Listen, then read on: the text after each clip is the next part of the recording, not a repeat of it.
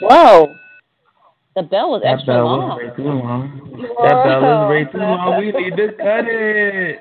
It is, it is May 14th, 2017, and school is officially in. Cue the theme music.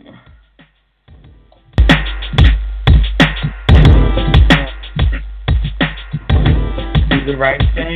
Bang it in my headphones. Woo, bang it in my headphones.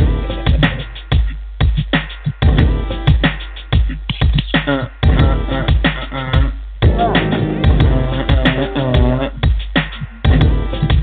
Oh, oh, oh, oh, oh,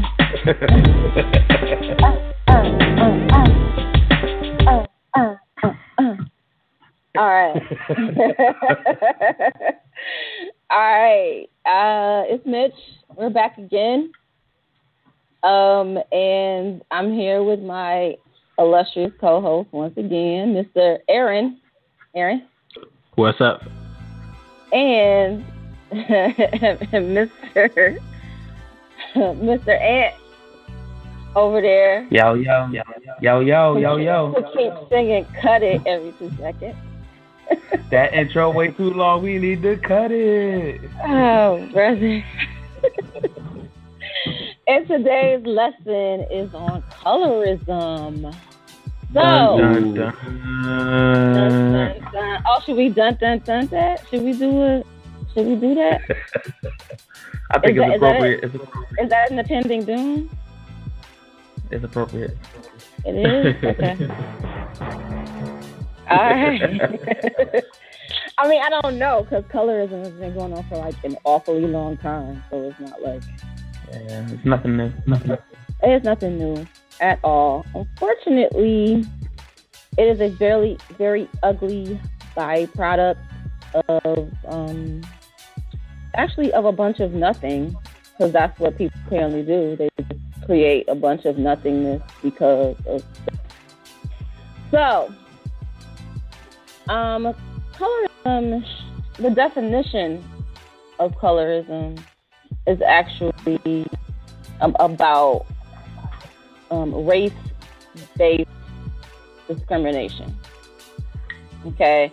And it's about the varying shades of a particular race. So like light skin versus dark skin? Exactly. But it's brought on, yeah, it's also can be called shadeism.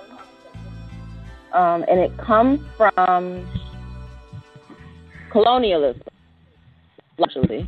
Colonialism. So when I started looking at this topic, it goes pretty deep. Most geneticists, actually largely believe that the original man was black and came from Africa. And then from there, we all just kind of separated from the continent, and people wound up in different places. And over long periods of time, people changed based on, where they were located and what they had to adapt to, and their colors, changed and became different. Everybody wasn't dark anymore. You didn't have to have as much melanin in your skin, for survival purposes. Well, that's the popular theory. Right. And that's the theory that we're going to work with today. So, time, of course, goes on for a long, long time. And, people feel like we're going to create these, little nation states. We're going to, we're going to build shit. And that was kind of during the colonies in iniquity. Mm-hmm. Mm-hmm. And that was like basically it was like a mother city, like a Rome, or like a city like Greece, like a large city surrounded by a bunch of other little offshoots, like smaller cities, which they subordinated to the larger cities.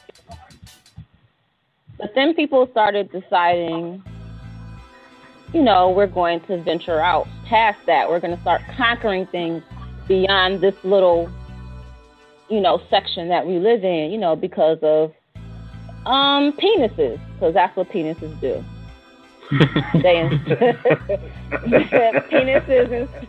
They insert themselves in places where no one asked them to be and where they probably shouldn't be, but hell, let's put our penises here anyway.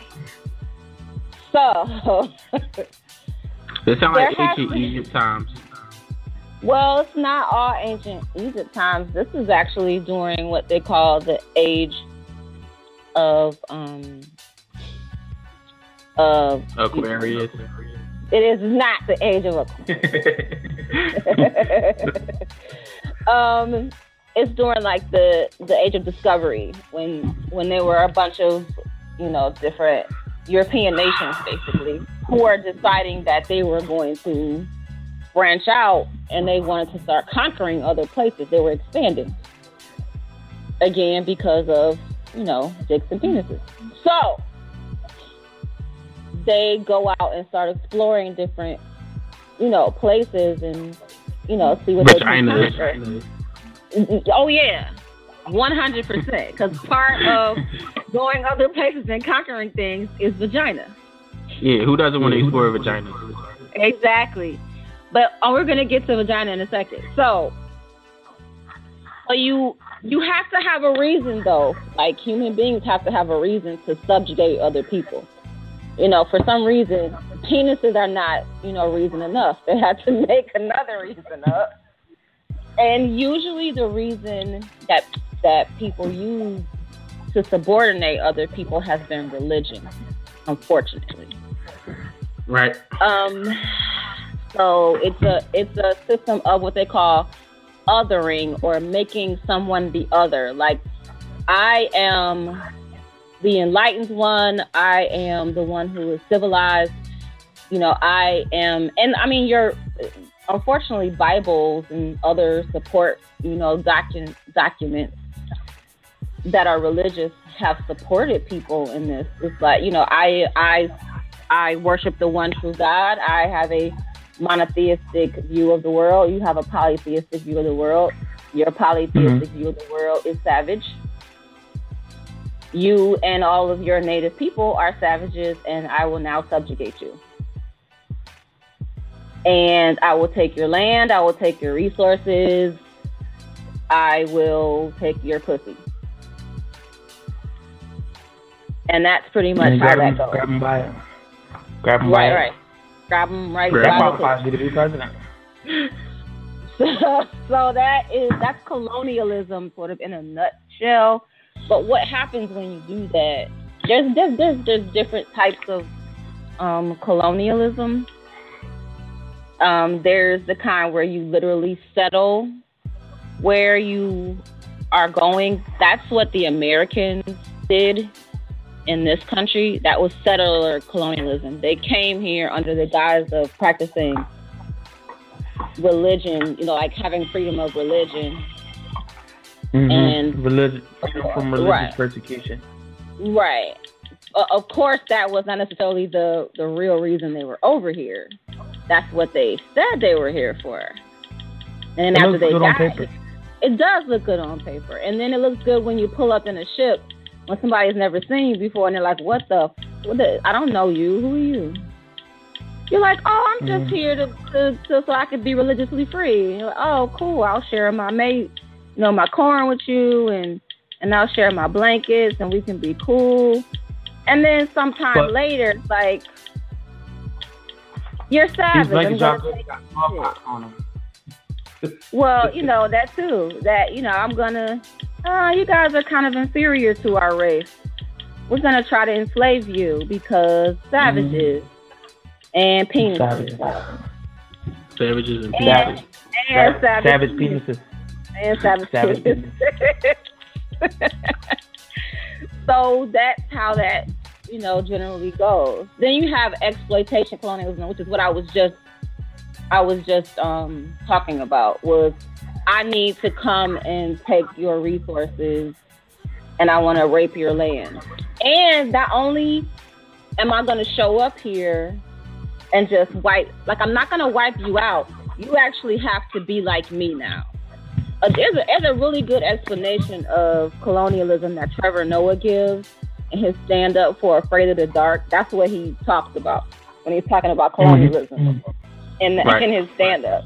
He's talking about just showing up and just, saying, coming to, my living room, like, Anthony comes to my living room and saying, this living room that's right here, this is actually going to be United States of Anthony's living room now. And you're going to speak my language, and you're going to worship my God, and you're going to do everything I say do, and you're going to freely allow me to plow through your women. Because and eat my non-seasoned food. Eat my non-seasoned food. All that good stuff.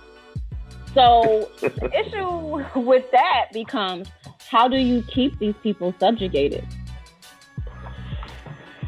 How do you keep the colored folk subjugated?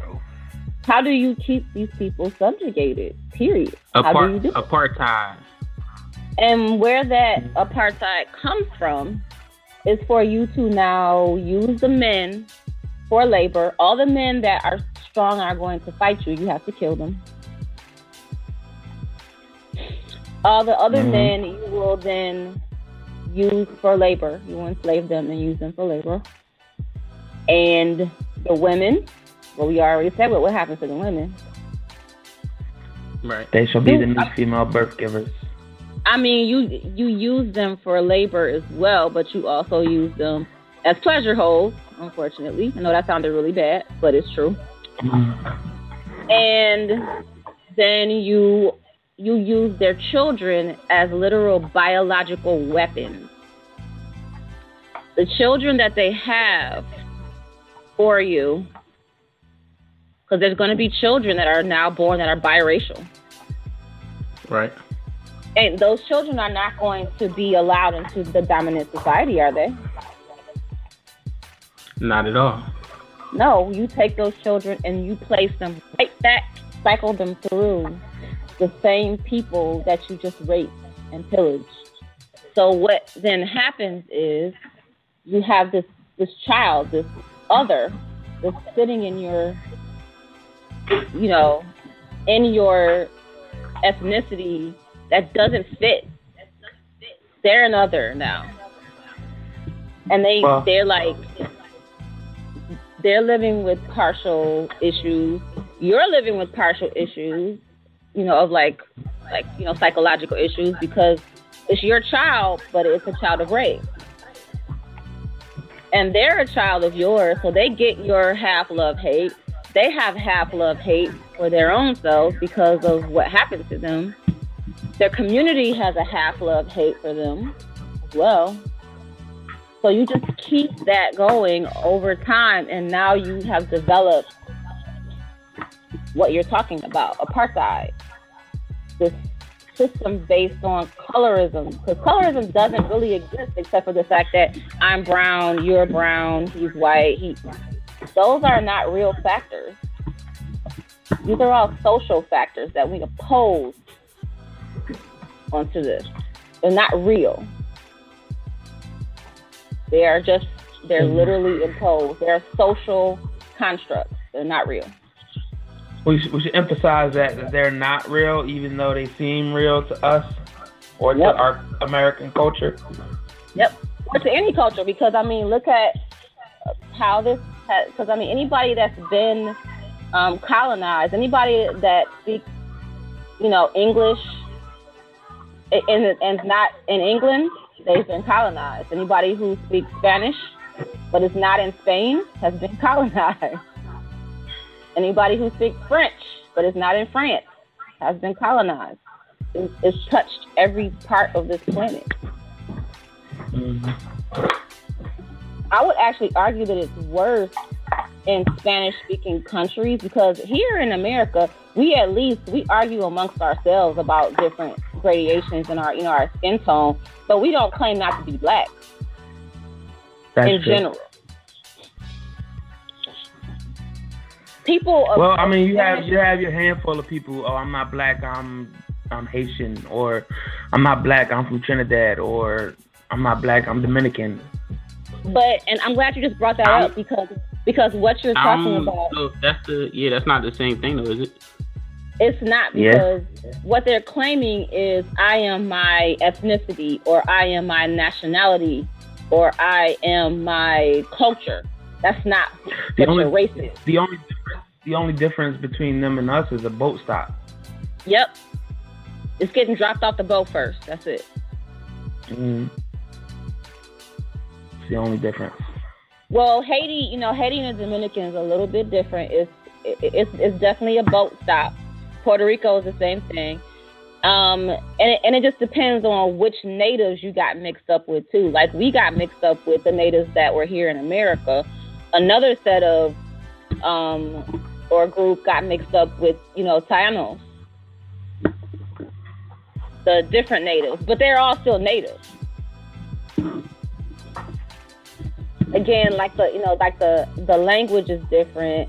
But there's different, indigenous people on every place that you landed, because it's like we were just talking about. The people who settled or, quote unquote colonized, they didn't show up to a place where there was nobody there. There was always somebody there. You just handle it when you get there. It's like you either do a smile and shake a hand, like, oh, I'm here to make friends with you. Or you just show up and, or you just show up with your dick out. You just, no. You start shooting before you even get off the boat. Like, you just, But, so colorism is literally about using the offspring that you create through rape to further subjugate the people that you are enslaving.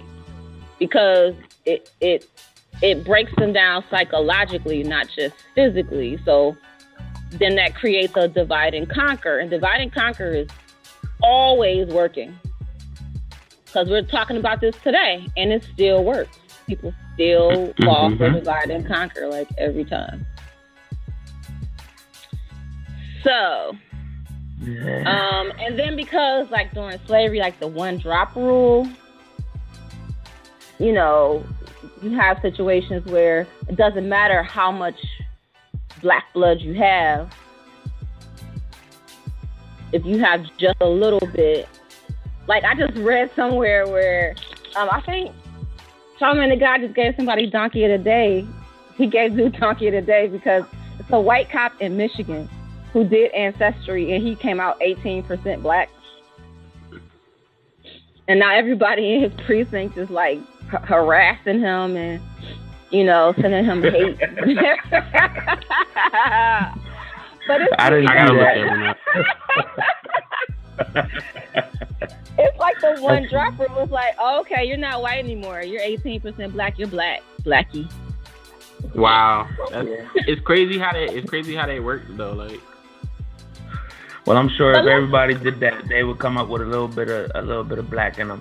I'm sure they would too. I mean, we should talk about that. Like, what is that? Yeah, what is that? Like, where we at now, like, everybody would come up with a little bit of something in them. So it's not as black and white as it would have been back then. So that's black and white.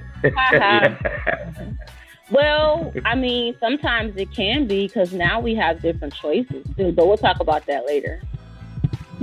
But that's true. It's like, once you start going down the line, some people have passed. Some people, in history have passed as whatever color because they were so fair skinned and they could pass, and they did put themselves right back, into the dominant situation. They wanted to get back, with the oppressor, so they didn't have to live this hard life or, go through this hard existence.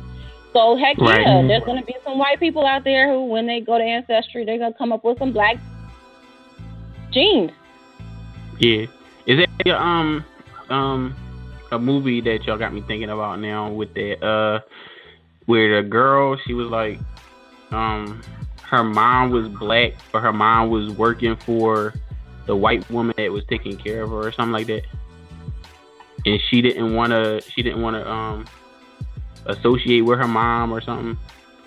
Oh, that's Imitation of Life. Yep. Mm-hmm. Yeah, that yeah, was a good one. Yeah, that's the one. Yeah, Imitation of Life.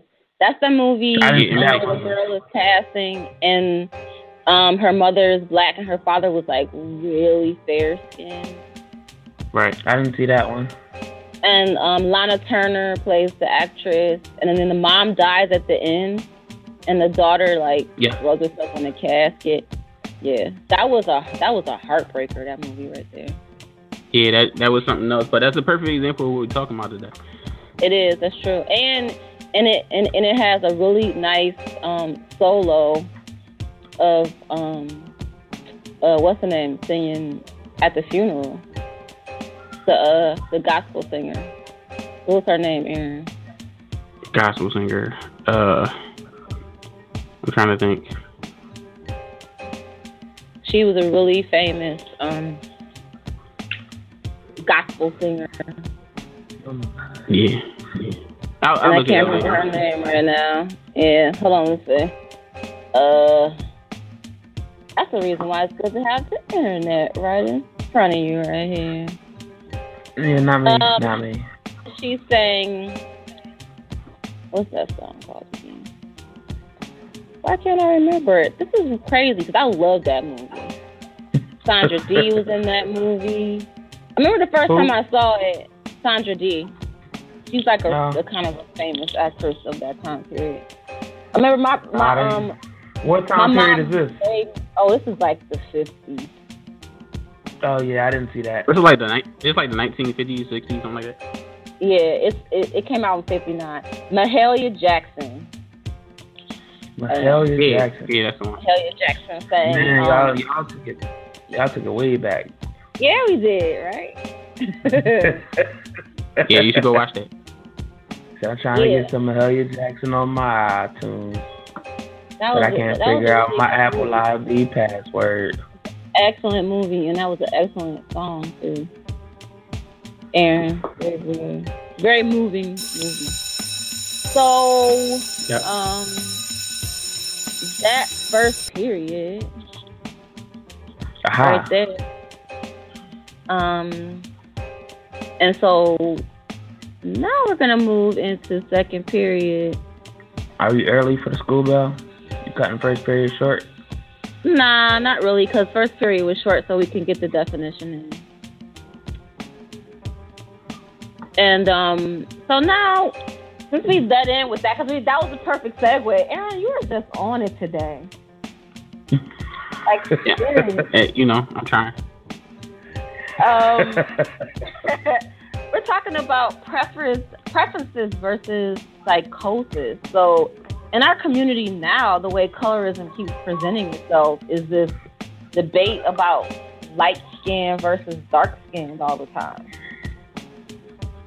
And you'll hear people, and I want to get you guys input on this, because I'm like, I don't understand why this keeps happening. Like, why do black men, because you'll see black men get all over social media or like publicly drag dark-skinned women all the time. It's ingrained in their upbringing. Because Gilbert Arenas made some these nasty comments about dark-skinned women. Yes, he did. Horrible comments about dark-skinned women recently. Horrible comments about what? Well, what did he say? He was basically saying that there are no women who are truly dark-skinned and beautiful, and that dark skin is not beautiful. Oh, wow. Yeah, that's ingrained in their societal upbringing. But I don't get why, and he says it's a preference. And people will say it's a preference. And I've heard this before. It's a preference. Where does preference stop and psychosis start? I think preference is one thing, but I don't know. When it comes to your interests, your interest in people. Like that's a little different. Like, you know, I think that's a mental thing. Like, you know, it's mentally embedded in certain people to feel like, you know, and because of exactly what you were talking about, to feel like, oh well, this person may or may not be more dangerous, and may or may not be innocent because, you know, they look a certain way, or, you know, that kind of thing. Well, you have certain perceptions of darker people based on just their skin tone, and that's built in society, though. It is. You know, it's not like a blatant message. Like, these type of people are usually the ones. Right. Well, I'm not gonna say it's not blatant, because it was blatant to a certain extent. But nowadays, it's like the damage is done. It's already done. So even though they're not pushing that same message or those same images, the damage is already done. People already view it that way. Exactly. That's like, and that's a lot of what it is. Even though people, you know, might cry preference or whatever, like, you know, it's still one of those things where, you know, we can't always tell either. Like, even people that's conscious of the situation, you can't always tell. Like, you know, you can't always just say right off the bat, oh well, I'm interested in, you know, darker women because of this. But you never know, because it's always been stereotyped that darker women are more promiscuous, they more sexual, you know. Ratchet. Yeah, that kind of thing too. You know, so it's like always that kind of thing going on. And yeah. Yeah. Unfortunately, that's the perception. I see so many ratchet ass people who are of all shades. I don't know. Cardi B. Oh, shots fired! I can't. A little something caught in my throat. I'm sorry. Well, I mean, okay, but all right, look. Your arena. Oh, sorry. But do that. But all right, so we bringing up Cardi B now. So like, do that go back to the you know, and well, the overcompensation of the lighter skinned person trying to fit in with that particular demographic? I don't know in her case. I think she's just ratchet. I already told y'all, like, you know, it seemed a little more authentic with her. We already know how you feel about Cardi B. By this point in time, I feel like that's already a point of our little girls' upbringing. You know, not even just that they're overcompensating, just that's what they think that's how they're supposed to be.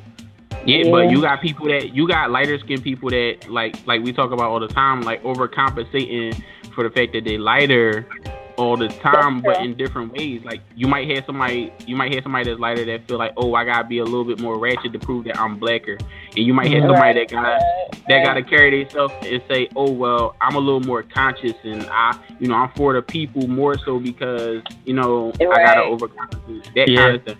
And that's it might be. Segue. It might be jumping the gun, but I think that's the point behind Sam's character on They're White People. And I was just getting ready to go there, to They're White People.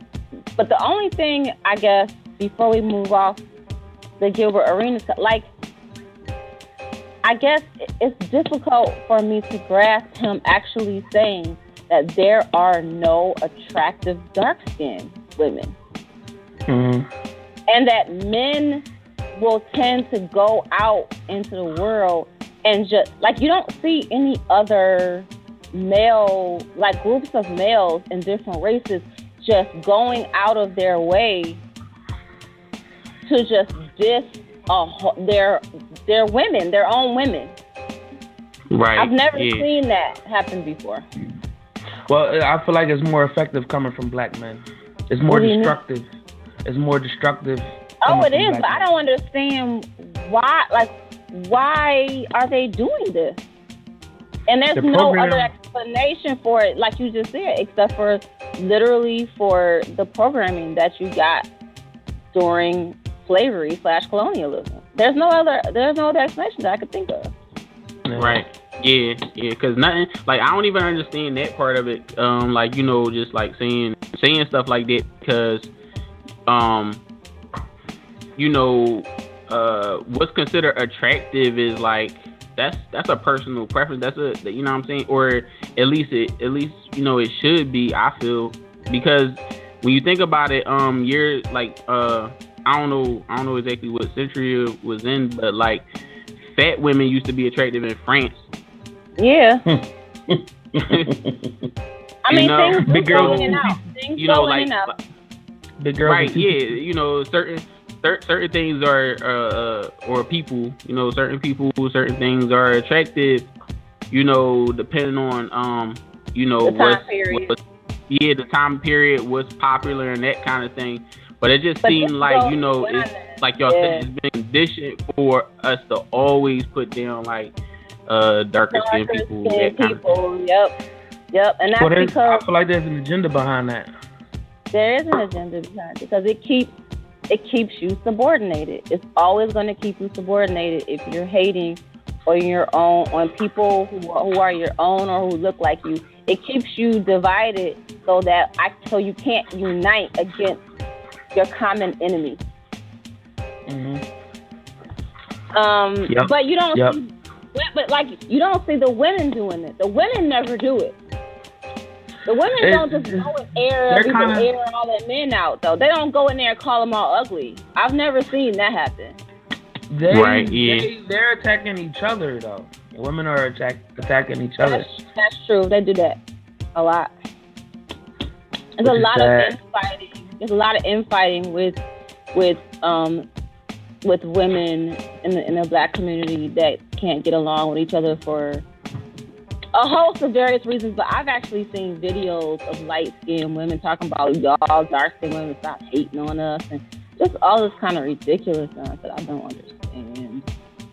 But I'm brown. Brown people don't usually get picked on much because we're in the middle. Which is sad. It's sad. We should all be picked on equally. No, we shouldn't. Nobody should be picked on. I hate you. Nobody should be picked on at all.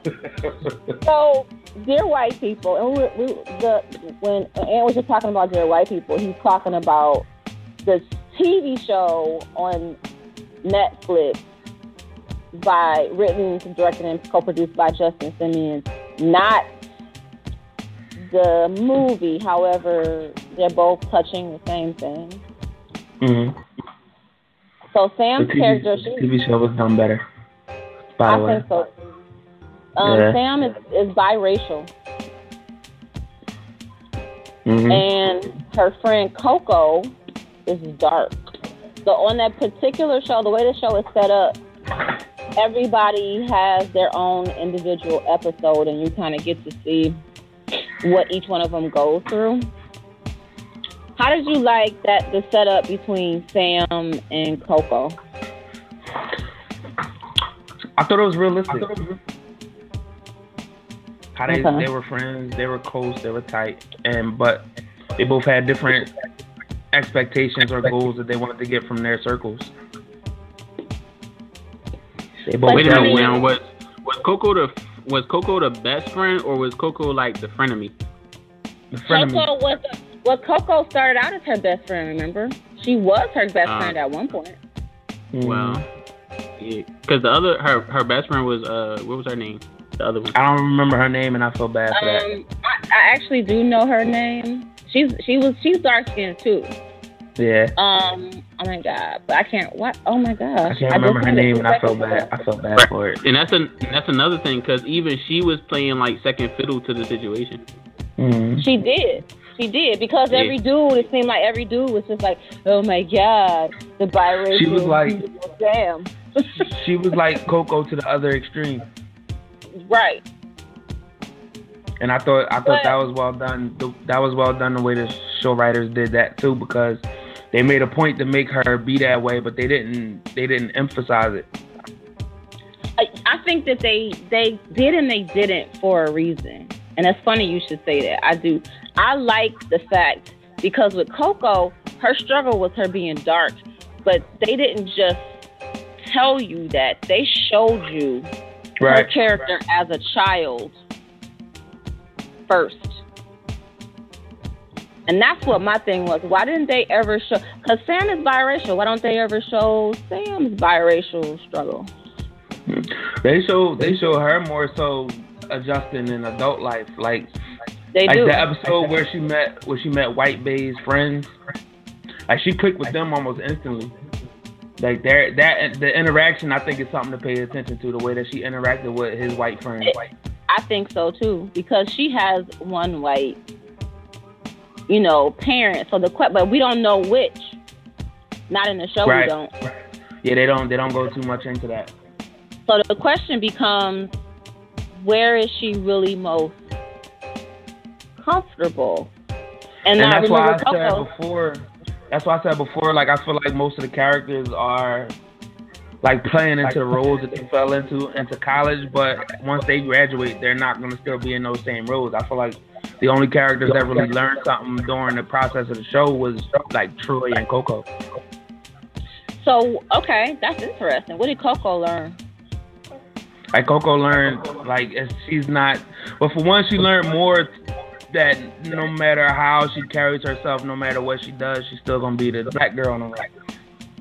No matter how educated she is, no matter how celebrated she is, how decorated she is, she's still gonna be the black girl in the room. I think she already knew that. She knew that, and she was figuring, if you keep quiet and keep your head down, that you can change the system from the inside or whatever. But she got a quick glimpse of how little that actually matters. Yep, that's true. I think so too, and I think unfortunately she's learned how to play a role more so from the most negative standpoint that you possibly can. Right. I like. She's like the negative extreme. She learned something, but it probably isn't anything good. So based off what we saw on the show, would y'all say like that like the whole colorism thing affects women or black women or black men more? That's a really, really, really good question. They're both affected by it, but it's in different ways. I think it's more prevalent in black women simply because of the fact that, and this is just me, this is just my opinion, but women tend to be more emotional with their handling and their perception of things. I think I would probably agree with that. And only because like we've seen plenty of times where it's like you might see like the social climate change where it's like, oh well, light skinned women are more attractive, and then like it has an effect. That has a huge effect on like darker women like questioning their beauty and that kind of thing. And like a lot of times, like guys don't deal with it. Like even though not to say that none of us deal with it, but it's different. It just seemed to be less effective in that aspect. Yeah. Oh, so the best friend's name is Joelle, by the way. I didn't know that. See, okay. I'm completely caught off guard by that.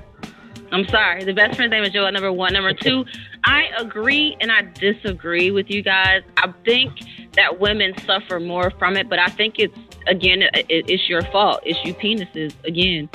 Inserting yourselves where no one no. We are affected by the things that men do.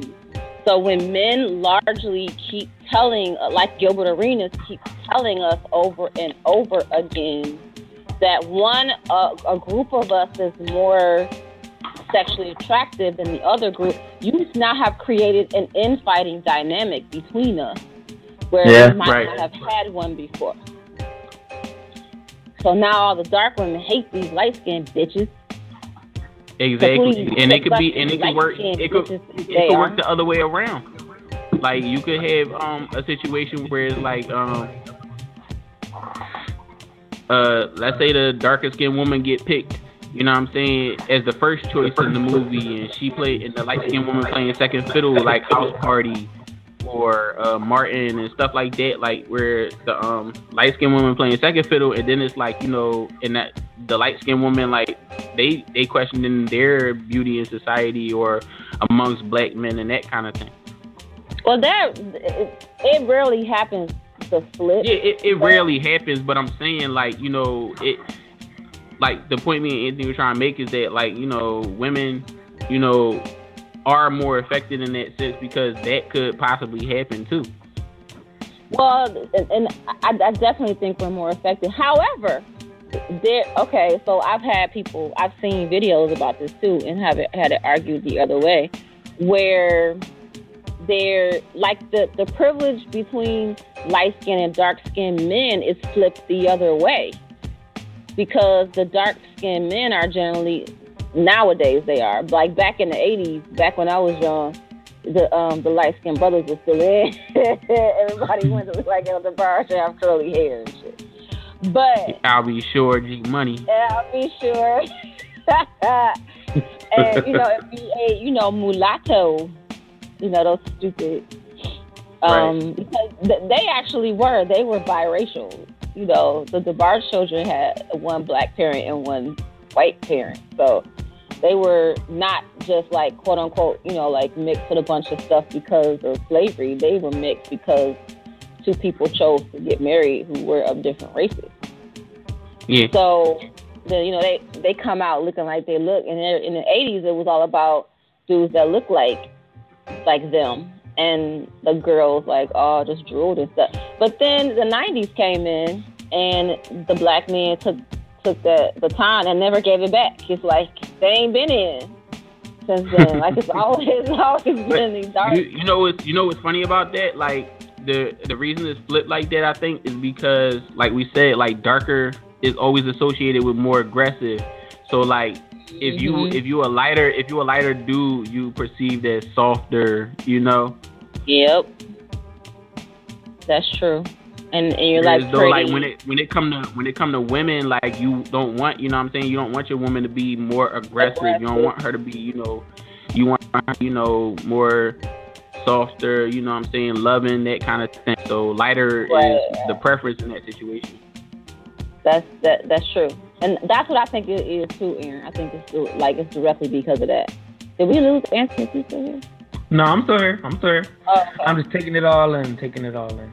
Yeah, because I think you're right, Aaron. I think it's definitely that. It's like you want your men to be hard, you want your women to be soft. So you want your men to be soft, right. You want your women to be light, like that. Actually, because I mean, there are some hard rock women out there, like Cardi B, and there are some nice, sweet, soft, you know, darker skin, you know, women like I would argue like Lupita. I think she's very sweet. You know, she seems very sweet, very feminine. Lupita? Yeah, Mwongo or whatever her name is. Yeah, the actress. That, you know what? Oh, okay. You know what Gilbert Arenas said about her? He said she was only cute when the lights are out. Yeah. Damn. Yeah. See, that type of ignorance right there is inexcusable. Right. That type of ignorance just shows how scarred not only he is, but the people that brought him up, the people that he grew up around. They're all deeply scarred. And because he didn't think there was anything wrong with those comments. He doesn't, and he got with a super light skinned chick. That chick that plays on Love and Hip Hop. Not Love and Hip Hop, excuse me, the other Ratchet show. What's the other Ratchet show? The one that Shawnee... You can't ask me specific on those. I don't watch none of those. Housewives. Basketball Housewives. Basketball Wives of Los Angeles. I don't watch none of that shit. I know of it, but I don't watch it. So... Right. But that's second period right there. Whoa.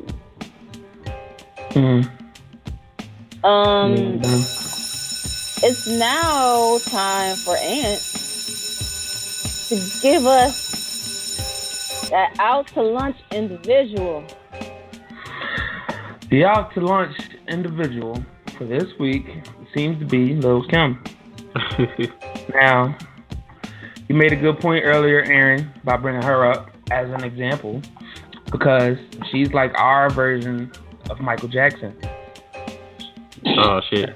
In terms of the massive transformation that happened from the time we first saw her till now. And like during the whole conversation, I just been on Google looking at pictures, comparing like Lil Kim back in the day to Lil Kim now, and like I can't imagine. I just can't see the people in her circle telling her that these changes are good changes. Like this was a good look at all.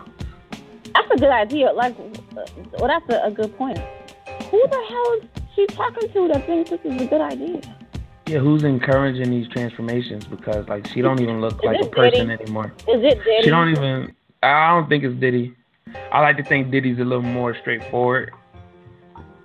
Diddy got that. Well, we already agreed that like celebrities in general just have a good grasp on reality anyway. So no, they don't. I don't know, but you can't look at Lil Kim's face and tell me that she looks good. And I don't care how famous you are. White. She has opened up the floodgates of Ambi and purchased all of this skin bleaching cream. She don't look. It doesn't look like something I would fuck. She just don't. She do got like a leather face thing going on. It's like horror movies type. Oh my God, this is horrible. Like I can't. She has slathered herself in Ambi skin bleaching cream, and she has said, "I am white," and she's gonna reverse Rachel Dolezal. No, but this is another example of a celeb meeting somebody to sit down and talk to. Who was she talking? I feel like she asked Puffy, and he was like, Take that. But no, I mean, Lil Kim was beautiful. She was beautiful when she first came out. She's bad. I thought she was too. But she didn't think she was. Any adjustments. And that's the problem. Did you see what her own comments were about that? Like when they asked I couldn't find her comments. She like that's what I was looking for. I can't remember, but like she, from what I can remember, I think it was like a Twitter, some kind of Twitter, a Twitter exchange, or something where she was talking about how she was instantly passed over for women who were lighters, fairer complected her whole life. Let's just talk about Biggie passing her over for everything light skin moving. But see, as black as Biggie was, I can't believe that he was putting her down for her complexion. Yeah, I'm sure he was, because a lot of times what happens is the darker you are, the lighter you want somebody, because the more you hate your own skin, and vice versa. Yeah, and Biggie had faith in the pocket. And then he had Charlie Baltimore, who was also the same complexion as Faith, basically. Yeah. Mm-hmm. She took it to the extreme, though. She did it for Michael Jackson. Yeah. Well, Michael Jackson. Michael never. I mean, was it ever proven that he bleached his skin? Well, look at him. He said he had vitiligo. That was his excuse for years, is that he had vitiligo. And that in order so for is his it unanimous that that's BS? Yeah, I think it's BS. Because vitiligo don't affect your hair. I don't know if it is. Well, he was just getting Jerry curls. He was getting a deep wave. He was in an accident too, though, Yeah, that's right. He did. He got hit by those sparks in that Pepsi commercial back in the day, in 1980. What? He really did that. That happened. That was caused by the chemicals in his hair. That wasn't caused by vitiligo. No, it was definitely caused by a spark that came off like some kind of contraption when they were filming the Pepsi commercial that made contact with the moisturizer and the activator that was in his hair from his Jerry curl. Yes. Yeah. So he was already trying to whiten his hair. If he wasn't trying to whiten his hair, he wouldn't have had that problem. Everybody, I had a Jerry curl. We all had a Jerry curl. Just stop. I'm just saying. And chicks have perms, so it's not like, you know. I can't wait till we get to the next episode and we start talking about hair. That's gonna be a really deep shit. Oh gosh. We're talking about people's jerry curls right now. If he wasn't trying to whiten his hair, he wouldn't have had those problems. Who was trying to whiten their hair? Michael Jackson.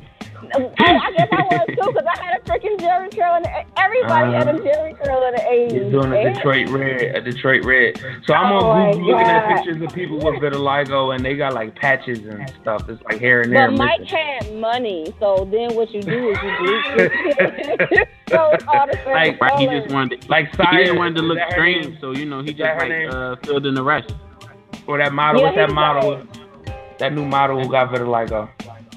Oh, I saw her. She's pretty. She's gorgeous. But her vitiligo isn't like covering all bases at the same time. Well, I think what he did was because his skin was changing colors, he just bleached it all so that shit all was one color as opposed to... Mike ain't had no damn vitiligo. He had no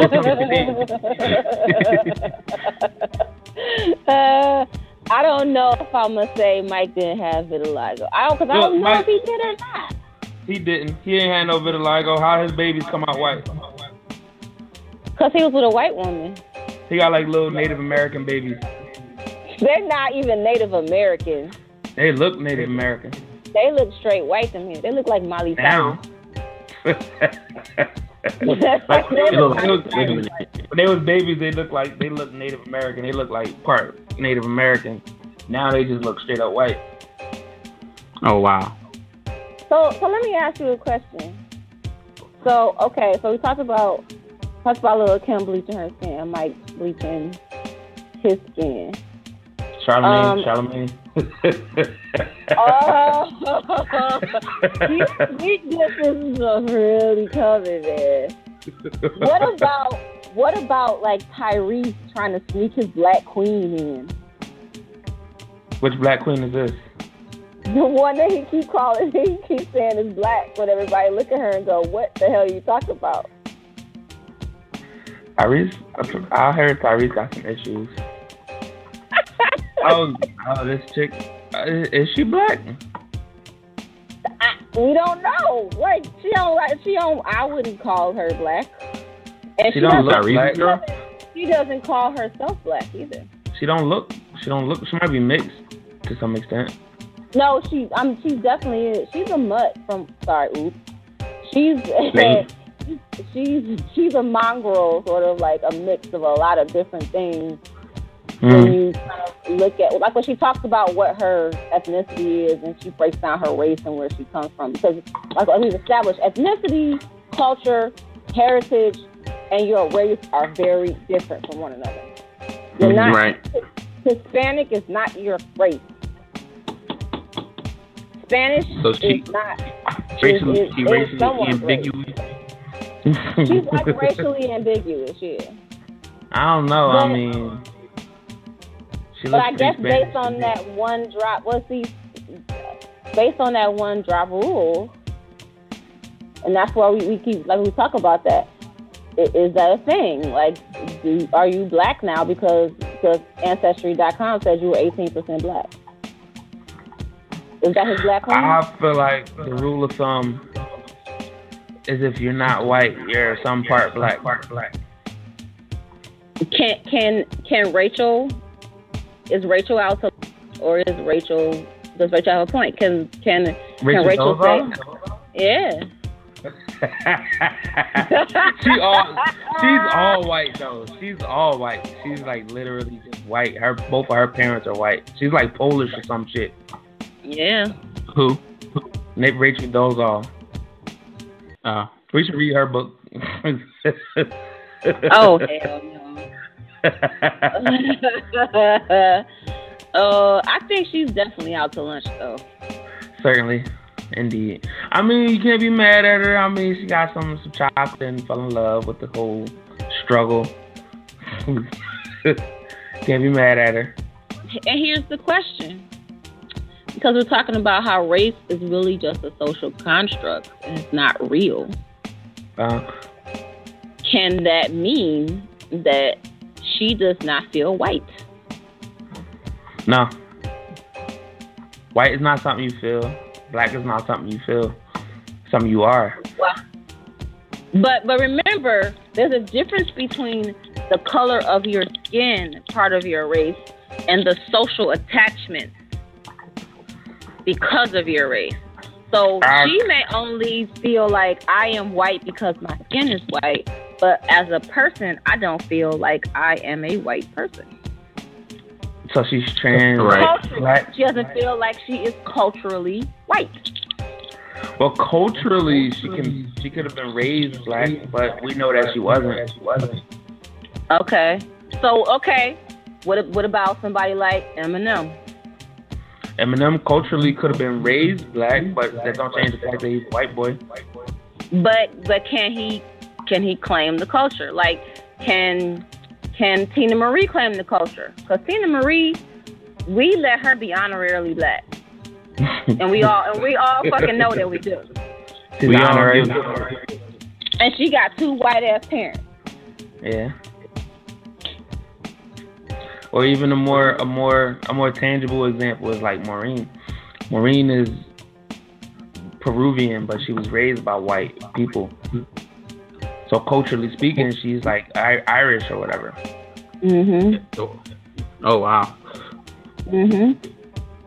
This race thing is complicated as hell now. It's our own fault. It is our own fault.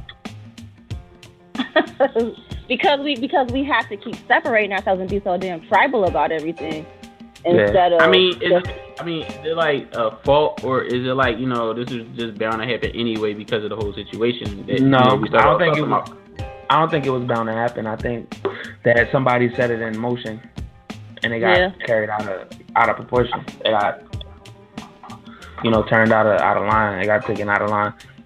Yeah, but I mean, America is like a melting pot now. Like, it's not, Was it ever really a melting pot? Is it really? No. I mean, y'all know what I mean when I say that. It's not like in other places where, like, it's you not got like one religion or one culture or whatever. Exactly. But no other place is really like that either. Like, everything that's happened here has happened everywhere else too. Like, you have pockets of people who are black everywhere. You have pockets of people who are a bunch of different races in every place that you go. Mm-hmm. Every city, every state, every country. Except Switzerland. Kind of. There's a ghetto in every country. Well, those are really Nordic places. They have somehow kept their shit really white. Yeah. But no, literally everywhere, there are people who are not white. And they live in the hood. Yeah. I think I'm with you on this one, Anthony. Like, this is not... my problem is this, is that when people are into this tribalism so heavily, which we are, we don't really stand out from the animals in the animal kingdom. Like, we have the ability to think and not stick our penis in everything because penises, and not do crazy shit. But we don't do it. We don't. So even if you have the ability to use your brain, if you're not using it, what's the point? You don't use it, you lose it. If you're not raising above to actually use your brain for something that actually makes sense. You know what I mean? It's like, why are you grouping yourselves up according to something that's not real just so you can come in and, like, fight with other people and screw all their women and kill all their men? Like, why are you doing this? And it's easy to say, like, we're programmed to do that, but, like, when do you draw the line and start making changes or making the effort to change this stuff? Yeah. Like, if you're aware that you're programmed to do it, then that means you're aware enough to change it.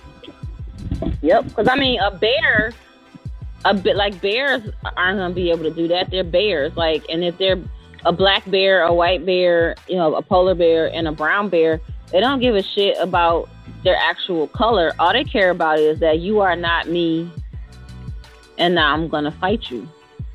Mm-hmm. But they're animals. They're not people. But if it's mating season, the brown bear is not gonna hump a polar bear. A brown bear is gonna look for another brown bear. That is very true. You know. I don't know. What about polar bears and pandas? Do that happen?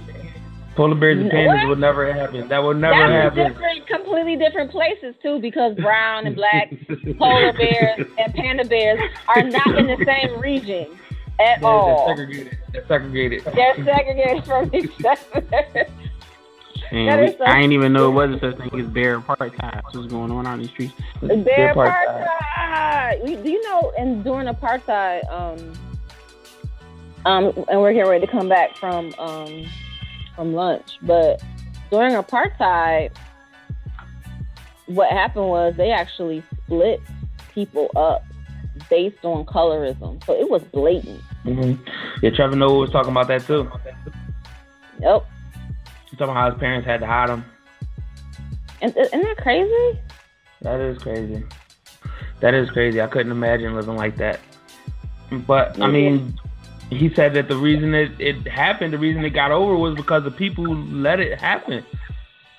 The people who let themselves be brainwashed to this ideology, they didn't resist it. And I don't. Why does that? I mean, is it because we are trusting? Lazy, mostly because we're lazy. I don't know if it's that, because like thinking of Native Americans here, or those that are indigenous to this country, they thought that they were being friendly to the people who came here. They were at first.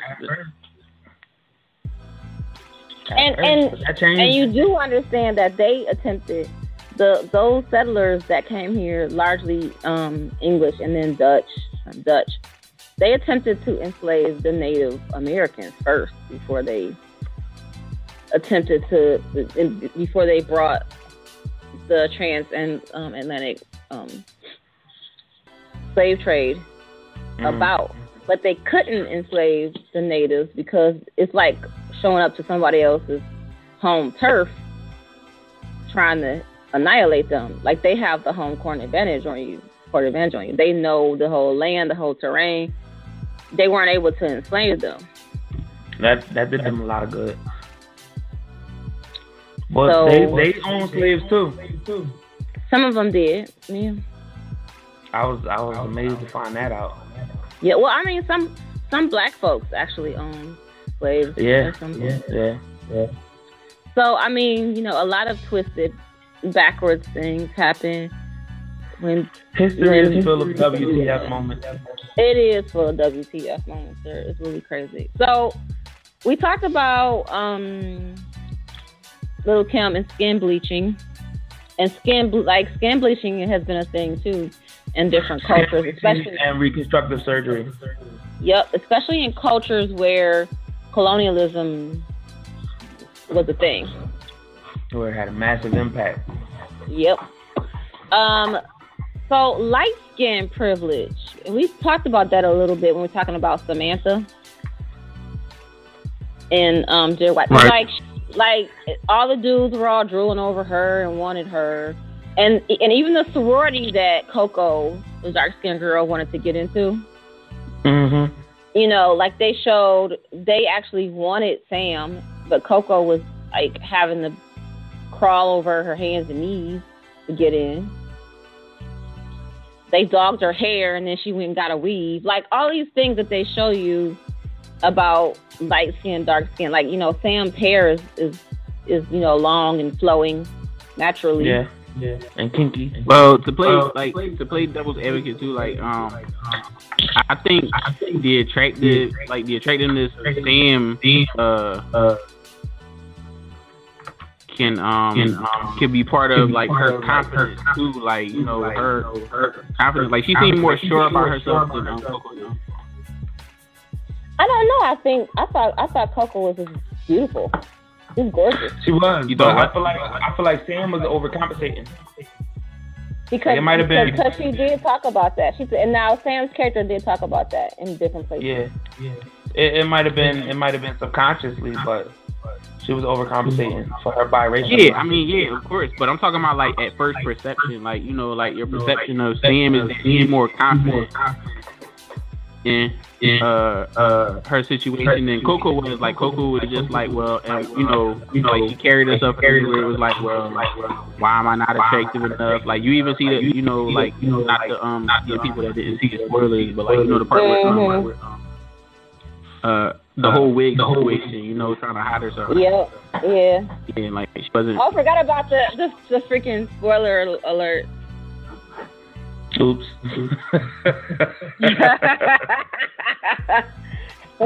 We can mess the spoiler alerts up big time. Like, spoiler alert. There are spoiler alerts all through this right now.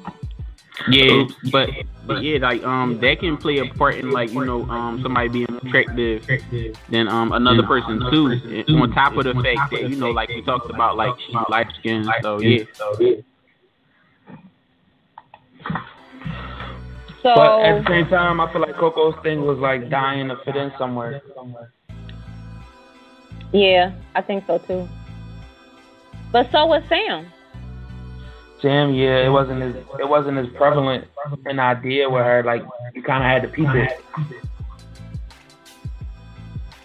Really? Yeah, like they didn't put that out there. They didn't present that as an idea. It was going on the whole time, but you kind of had to peep it. Well, no, because like, okay, I remember when she's talking about how the BSU won't include them. And she said, why would the BSU think I want to be down?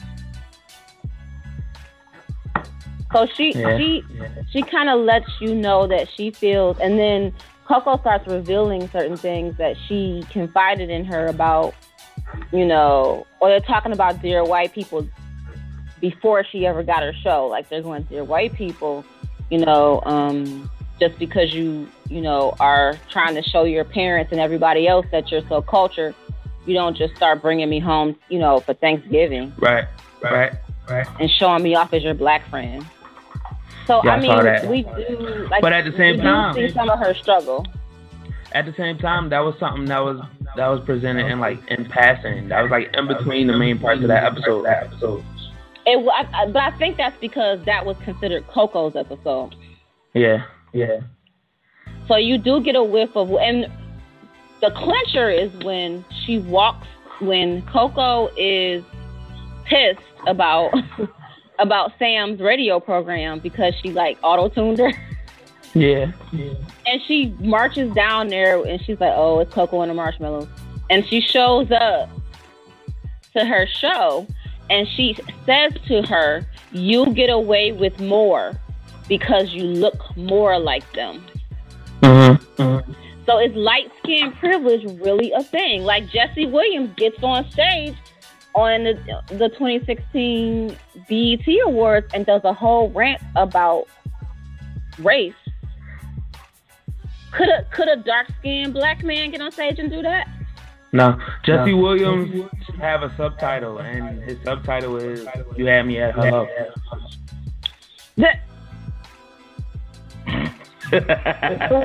Why is that his subtitle? That's because of his physical appearance, he automatically has a larger part of the audience's attention. And you don't think that has anything to do with light skin? Like you think a dark skinned black man? It absolutely does. Okay. You have Jesse Williams, aka You Had Me at Hello. And Jesse Williams did have me at hello. And before I found out that he possibly left his wife for maybe this white chick. Like I don't care who people love, but it does disappoint me. I feel like like the episode like where Sam bypasses the brother to get with dude. You're like, but the struggle. Right, well, how do we explain Kaepernick and all the hell he catching up?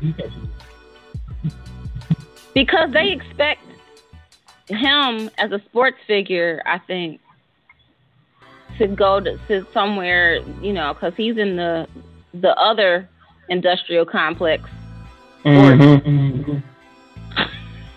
I want to just take this moment right now to address all of my friends and family members on Facebook who talked all that trash on the offseason about boycotting the NFL, and now they're all into trash, and they're all into their team's going to do this and their team's going to do that. This is why we can't get nowhere as a people, because y'all have stepped in this protesting, this outrage thing, and we're not going nowhere. Nobody's serious about it.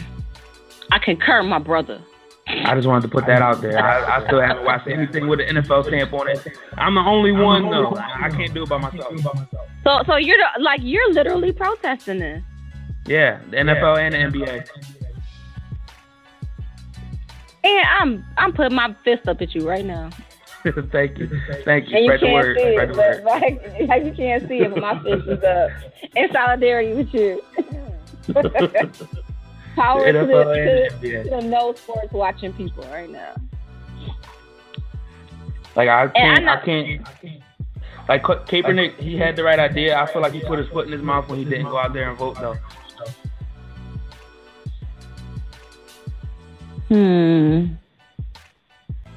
I feel like the light skin privilege for some reason is not working for him. See, that's the point I was trying to make, though. Because his platform don't just involve color folks. It's like everybody's involved. White folks got involved with that. Like light skin and dark skin don't matter. The white folks are still just a nigga. Yeah, I think you might be right about that. You say to say that more black people watch Grey's Anatomy. They might have watched it during that drama. I think it depends. It might depend, Aaron, on who's watching it. Like, what's the demographic of those shows? What's the demographic of sports? True. Right. Yeah. You got more women. Grey's Anatomy is like, women watch Grey's Anatomy.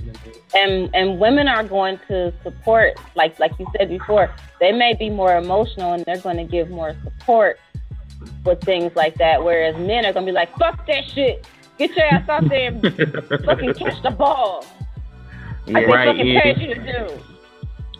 That's something that irritates me too. They always like when they say something they don't like, they're like, oh, just get out there and catch the ball, do what we pay you to do. But then when it's something that you care about, they're like, well, why don't our athletes speak up more often, or why don't our entertainers speak up more often?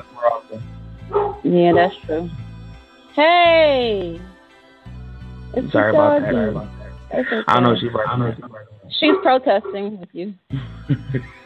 She's co-signing. She's like, hell yeah. Rough. But I definitely think... Yeah, it got me to... Go ahead. That whole Kaepernick situation got me to thinking, not even just Jesse Williams too, and people that were being attacked the way they were for saying certain things.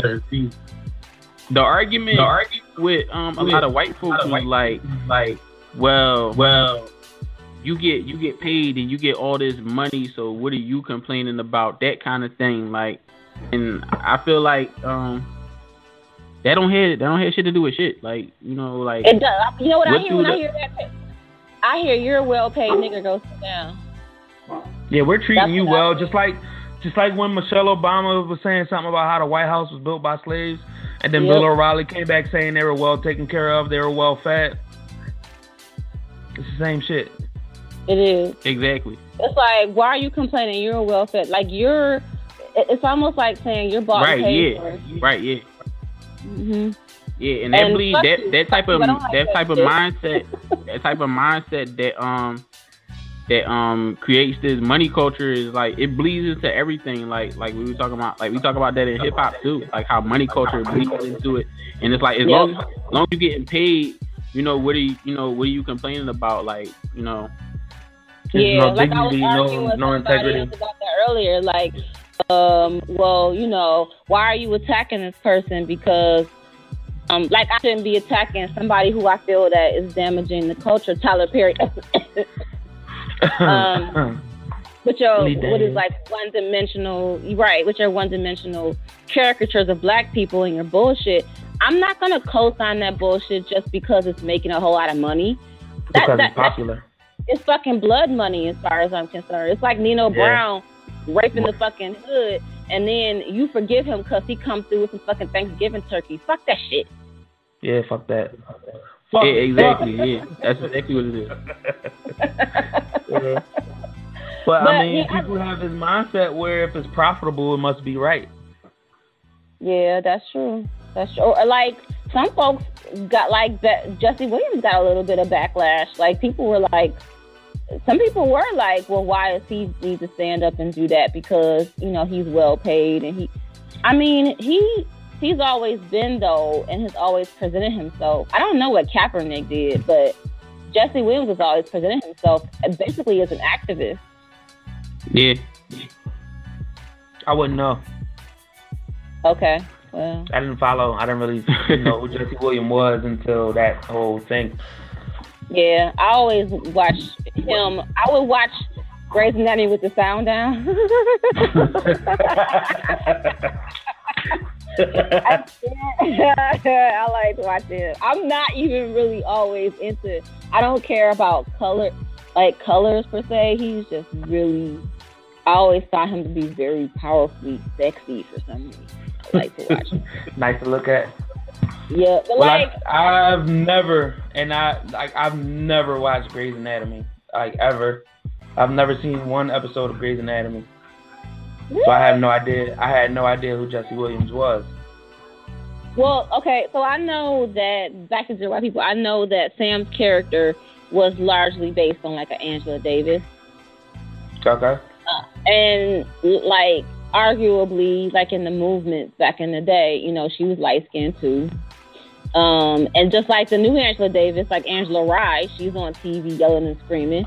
And me and Anna talked about this before too. She's light skinned, and she's allowed to yell and scream. Mm-hmm. People are cool with that because she had you at hello. Why do you keep referring to light skin privilege as having you at hello? Yeah, hello. That's a common thing. You had them at hello until you open your mouth and say some radical shit, but it's too late because you already got everybody's attention. I get. Oh my gosh, you had me at hello, and then you started talking. That's exactly what's going on. I was like, oh, you're one of those angry Negroes. We thought you were safe. We thought your ass was safe. But it's too late. You already gave her the platform. She already up there. But see, I think people allow Angela. I think they let Angela Rye get up there and do that.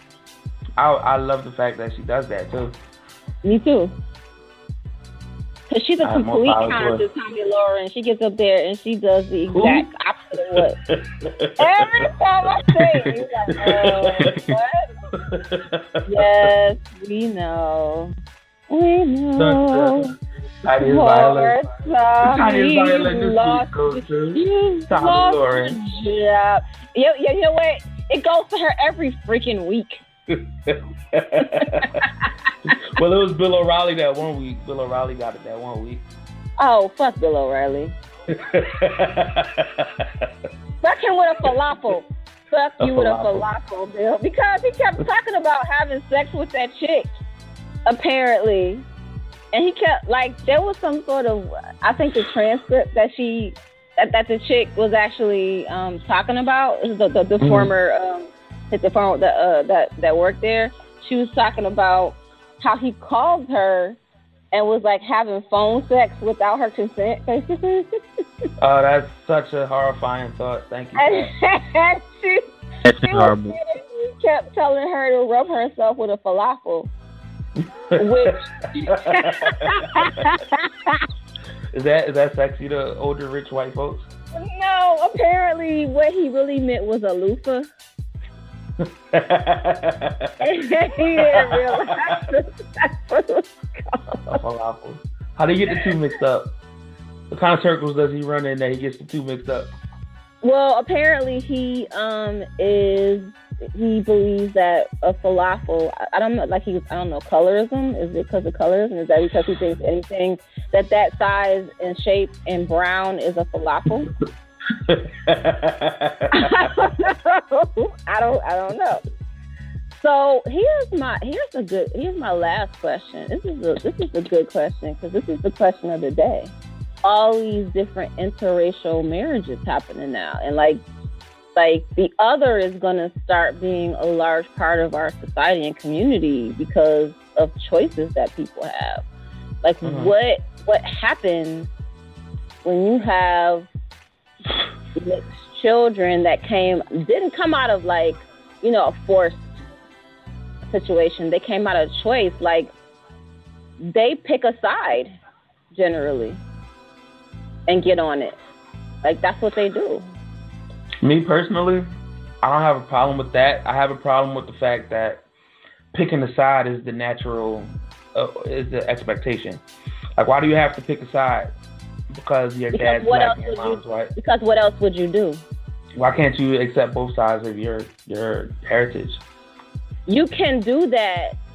You can accept both sides, but you're going to wind up subscribing to one culture more than the other. I guess that depends on how you're raised then. Like if you're a biracial baby, and you're raised in the suburbs, you might subscribe more to the white side of your heritage. Right. But if you're a biracial baby and you're raised in the hood, you might subscribe more to the black side of your heritage, which is fucked up in itself. It kind of is, and I guess it kind of, it's almost an is what it is situation. Like, what do you do about it? I think it starts at home. And sometimes it's picked for you, unfortunately, because of colorism, because of your skin tone. You may have people now putting it upon you, like kind of like Coco. Like Coco forced herself and like insinuated herself with the white people. They didn't come looking for her. That was her last ditched effort, though. I mean, nobody else was accepting of her. Yeah, and she tried to thing with the sisters and played her out. But see how Sam could have gone either. Like Sam, because she is biracial, she had a choice of what side that she's going to jump on. Yeah, true. Yeah, but at the same time, you know. Yeah, I mean, at the same time, the side going to pick you. Like, you know, even society. If you don't pick a side. Yeah, a lot of times you a certain way. Right, regardless of how you carry yourself or think, well, this is how I identify with more. Yeah, you identify with their side more, but you know, society gonna say, well, and not really. You know what I'm saying? That's why I said earlier. Like, it's a rule of thumb. If you're not all white, then you're some kind of black, or something along those lines. Because that's how society treats you. I call that the O.J. Simpson / Tiger Woods wake up call. Yeah, I can see that. Unfortunately, you know, you jump on that side. You know, and now OJ is not biracial, but Tiger was. So, you know, Tiger attempts to assimilate based on his made up, you know, Cablinasian. How come he couldn't just take Blasian and just left it at that? It didn't include everything. Oh, brother. Anyway, so that comes from people's irrational need to label everything. That's true, but I mean, he came here in a world that was already made. It's difficult. Then what do you do? So he showed up here. And he's like, I want to be this, and they were like, No, Negro, you are now a Negro. Just so you know.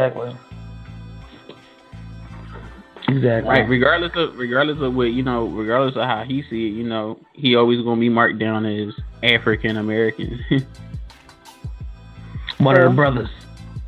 Yeah. Well, now he is after he fucked up royally. I mean, but it was gonna be in the back of everyone's mind. Yeah, pretty much. Like, you know, regardless of, you know, like I said, like you can sit there and claim whatever side of the fence you want, but you know, like it would have been Tiger Woods, the first black this or the first black that, or the black one.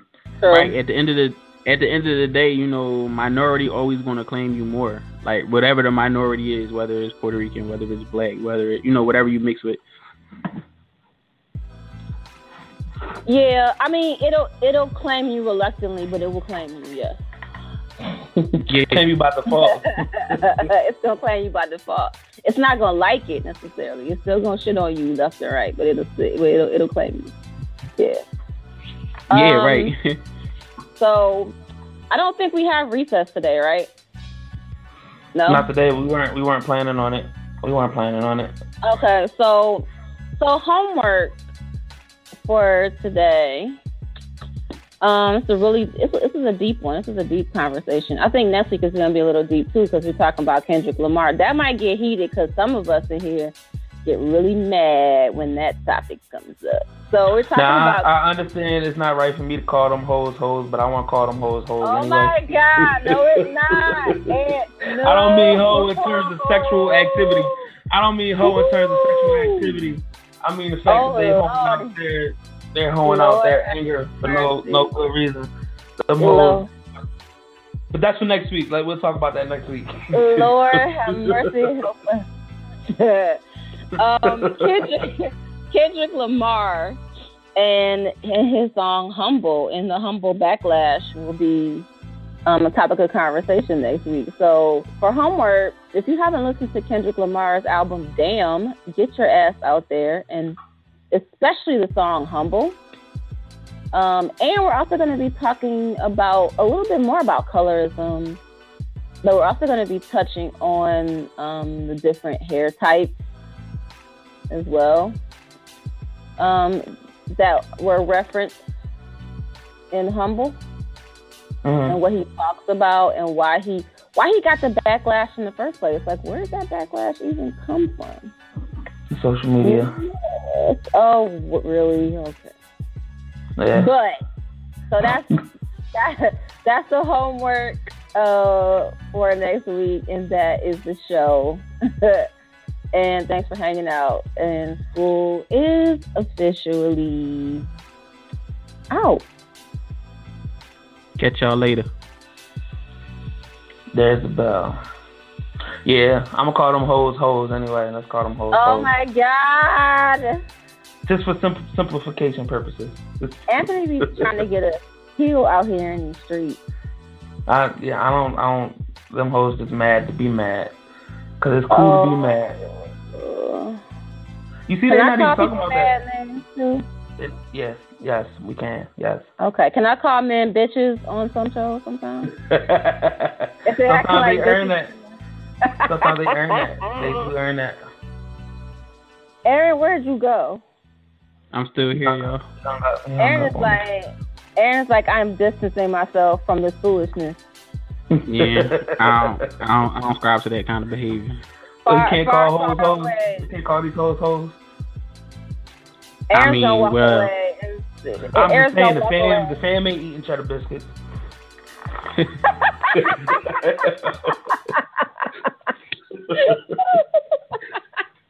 Aaron's like, I got Cardi B to watch. Fuck y'all. Yeah, she's ratchet. And it's still being recorded. Low ratchetness never hurt nobody. Shout out to Cardi B and her ratchet. She not just regular ratchet. She ratchet. What the hell is that? Ratchet. Ratchet with her. She bad and bougie. She bad and bougie. She ratchet with a twist. With a JEE.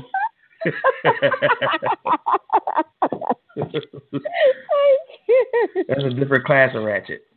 Right? Oh, Lordy. Seriously, peace.